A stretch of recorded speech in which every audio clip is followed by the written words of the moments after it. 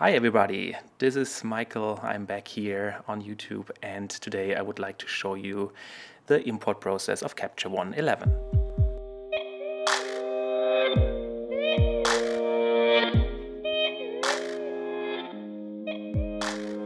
Alright, let's get to work. And today I have some new pictures. Let's assume we went out to a little field trip to Iceland and we want to import these pictures to our new CaptureOne 11. There is not a lot new stuff coming for CaptureOne 11 when it comes to the import, but I still would like to show how it works so that you guys have an updated little tutorial. Alright, so we went out to beautiful Iceland and have some shoots here on the memory card, basically raw files from my Canon. And we want to put them in now into CaptureOne, of course. This is my studio folder, or my studio hard drive, which I have here. It's a 4 terabyte hard drive. You want to import these images into this hard drive. And for this we just use basically CaptureOne. So what we do is we open CaptureOne 11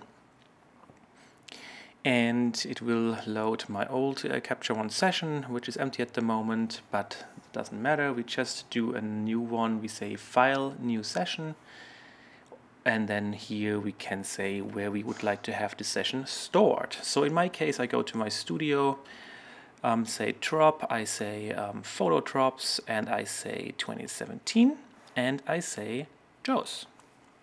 From here on, now I can say, or I can give it a name, and I would say it is 2017 10, I think it was the 14th of October, and I say Iceland. Sorry, Iceland. Here we go. And here I basically give it a name. This name will make a new folder in this path. So I will get a new folder in here, 2017, with this name. And inside this folder I will get all these subfolders: capture, selects, output, trash. And yeah, the capture name is what I gave it here. Alright, I say open in a new window just because I have already one window open. And now we are here in our brand new blank session in CaptureOne. Now to import the images from the external SD card or whatever card or drive you have, you click this little icon over here on the left upper side. You could also go through File, Import Images, and this little import window opens, and now we can still, and as you can see, compared to CaptureOne 9, it's basically the same. There is one little thing I could see which they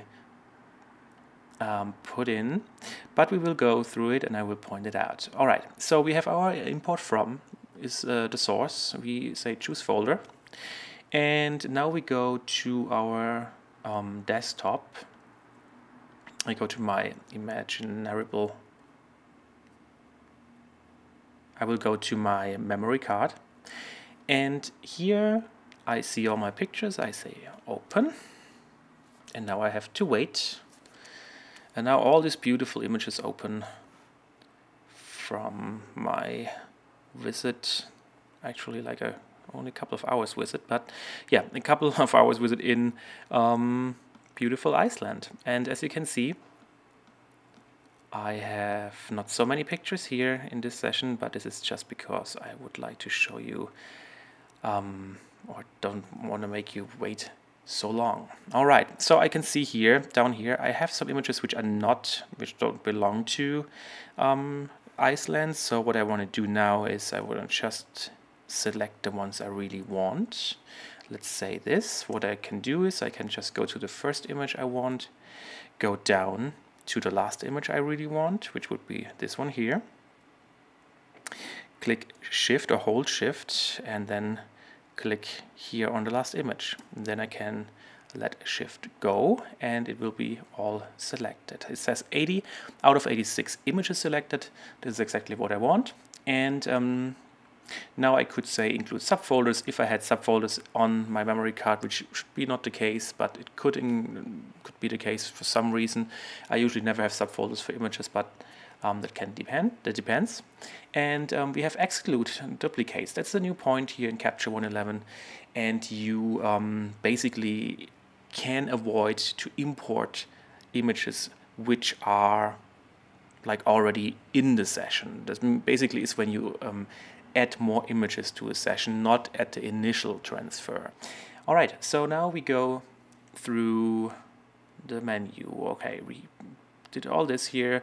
Now we say our import to is the session folder. I would say it's the capture folder. I love to have everything into the capture folder, so I know all my captures, all my raw photos and images are in the capture folder. So it's very nice and straightforward.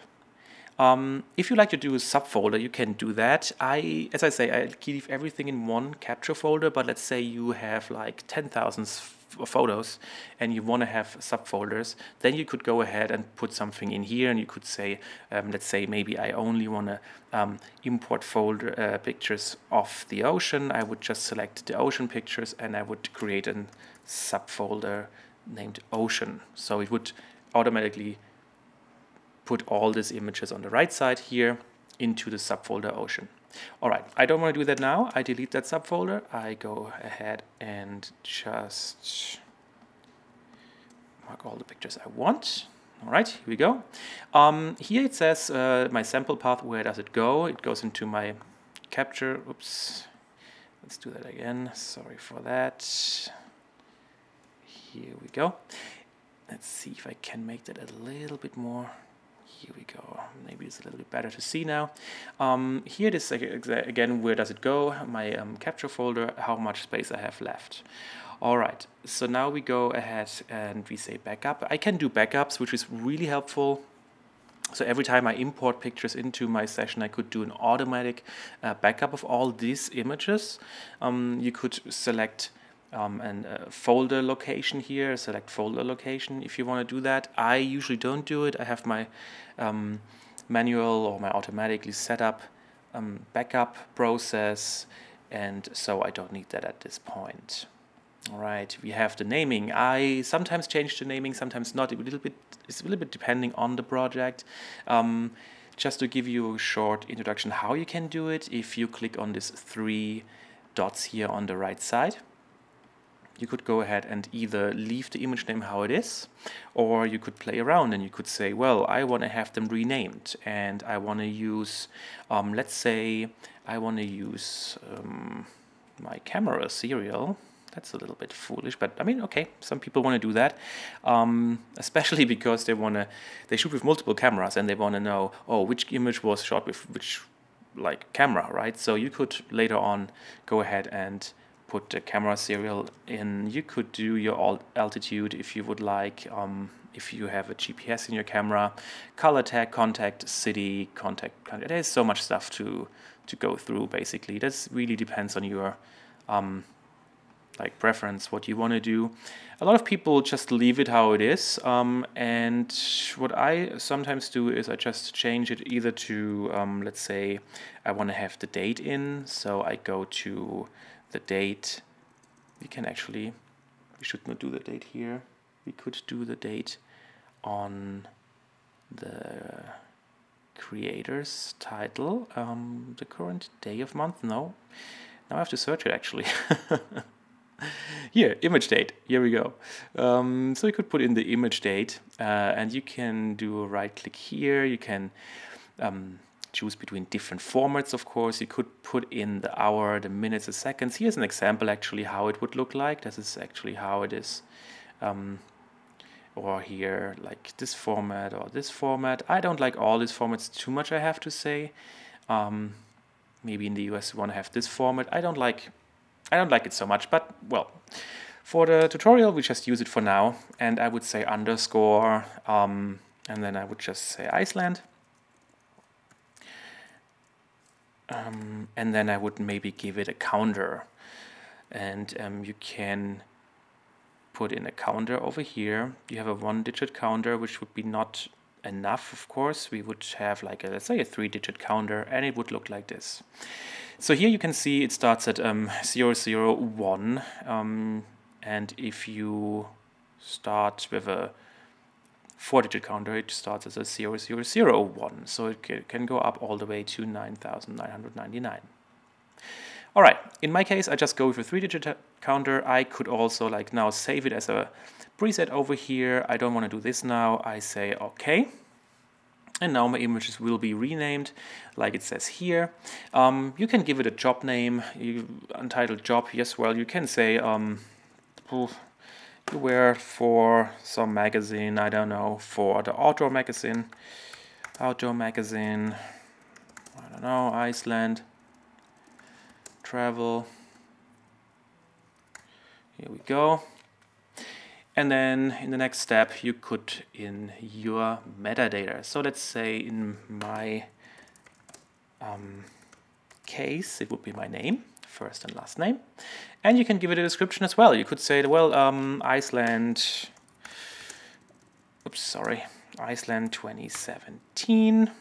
You could make like, you could just put in whatever you like there, basically, whatever helps you to know what these images are about. All right, adjustments, as I said also in my previous tutorial, basically there's nothing else. What I do usually, some people have styles, built-in styles, they want to have their black and white stuff. I usually do that in a later stage, not in this stage, so I remove that here. Auto adjust, I would never do auto adjust, to be honest. Like the first thing I usually do when I get a new version, I remove the auto adjust from on the right side over here, because auto adjust you just don't want to do it. Like it never gives you the images like you just don't want to do it. Auto adjust is something which never works out for me, at least, and I really don't like it, and so I would never click it here. And include existing adjustments basically means if you import stuff which like was already edited somewhere else in another CaptureOne version, you could click that. I usually don't click it. I just want to have my images, when I import them, of course, from a memory card, completely clean and a fresh start. All right, so at the file info here down under adjustments, you can basically see the image name, the date the image was created, the camera I used, and the size. It's just like a little info screen. All right, we are done with all this stuff over here. Let's go here on the left lower side, import collection, open collection, notify when done, or never open import collection. I usually leave it on open collection when import starts, so I can see what's going on.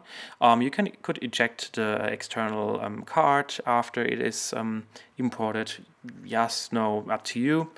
Erase images after copying. I would never do this. If you erase them, it is of course helpful to automate that process, but be aware that once they are done, the images are deleted. They are deleted on your memory card, and maybe you want to keep them as long as possible, just as a backup on location, so you have it in multiple locations. That is pretty helpful. So I leave this off, and yeah, let's go ahead and import all this 79 images. Just click here, and now we can see on the right side how everything comes in. We see our activities here that pops up, and I have to say it goes pretty quick compared to CaptureOne 9. I feel this is a little bit quicker. That is a good thing, to be honest. And now we're just waiting.